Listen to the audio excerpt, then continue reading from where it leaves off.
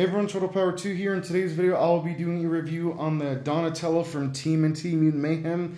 Now, I do have two figures, this one and this one. This is the one I will be reviewing, but first, the reason I brought this guy is because this is what Donnie looks like with his glasses, with his pouch. You can see his phone sticking out. This is the more scuffed up version. This is the one that is included with the Bebop and Donatello 2-pack.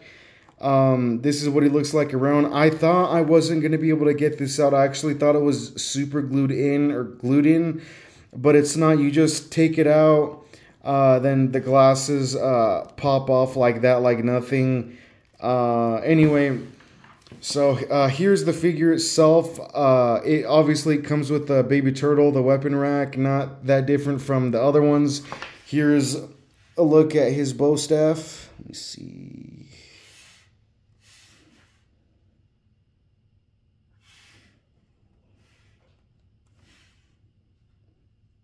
Okay, there we go.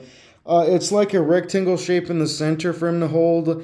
He can only hold it in the center. I wish it was like this thick, like it is in the middle, all the way to the top, to the end of it. But unfortunately, that's not the case, and I wish they would have done it that way. All you do is you slide his bow staff in like that.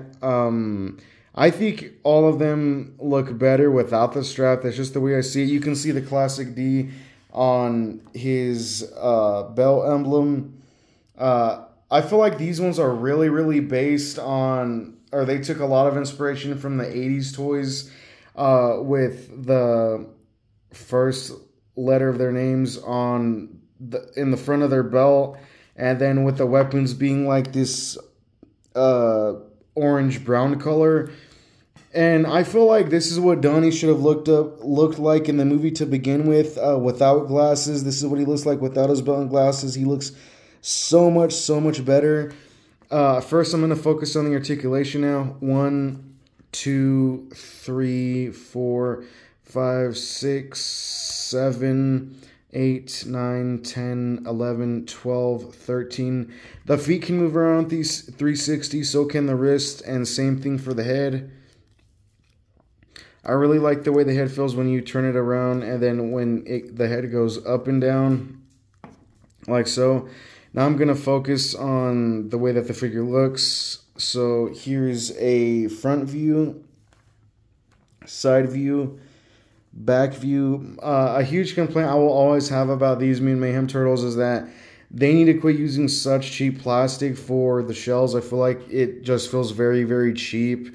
And I feel like the height on them is something I really don't like either. Like, they should be the same size as the 07 turtles. Those ones are really bulky and heavy and tall.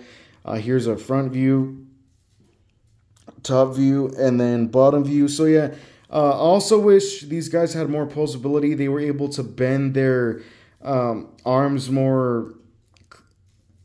little bit more, and then same thing for the legs, because I feel like these guys also lack in posability. And then I'm gonna put his weapon in his hand. Let me see.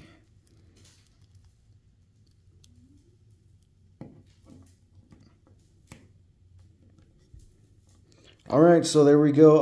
Also really like the way that the face looks. You have an angry face on this side, then the other one you have a smiling face, and then it has this really cool effect. But yeah. But anyway, guys, thank you so much for watching, and I'll see you guys in the next video. Bye.